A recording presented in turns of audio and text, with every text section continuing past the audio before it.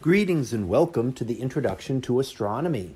One of the things that I like to do in each of my introductory astronomy classes is to begin the class with the astronomy picture of the day from the NASA website that is apod.nasa.gov/apod. And today's picture for February the 8th of 2020, well, it's titled Cosmic Clouds in the Unicorn. So what do we see here? Well, this is taken in the direction of the constellation known as the Unicorn or Monoceros, and we see a number of star-forming regions here and a lot of gas and dust that is associated with them. And we see several different types of nebulae here, including scattered around the image a number of red emission nebulae.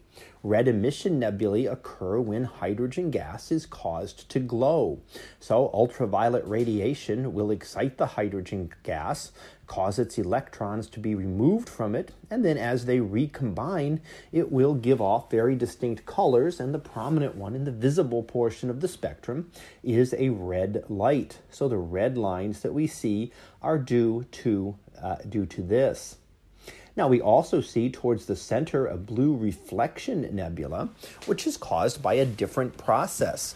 This is caused when the light from a hot star is scattered off of dust grains.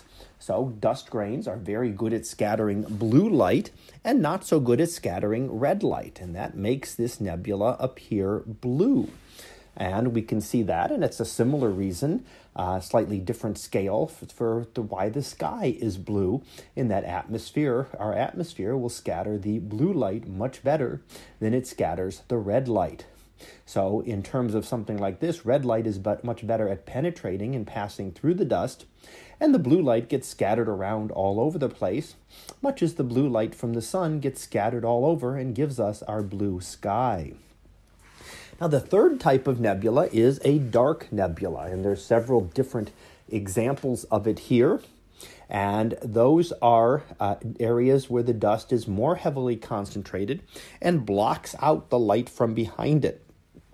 And once it does that, then we do not see anything. So those darker areas that look empty actually does not mean that they do not contain material. There is plenty of material behind them, and in fact, just as much material as we see anywhere else in the image.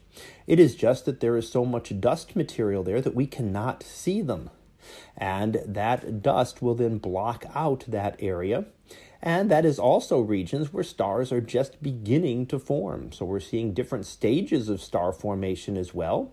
In those dark, dusty nebula, stars are at their very earliest stages of formation.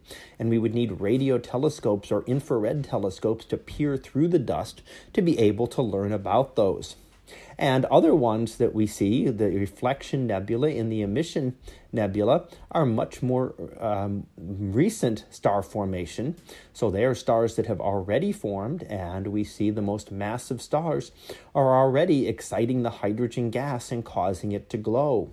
So could we come back in hundreds of thousands of years or so, then we would be able to see new nebulae that would have formed, where now we see just dark, dusty patches in the sky.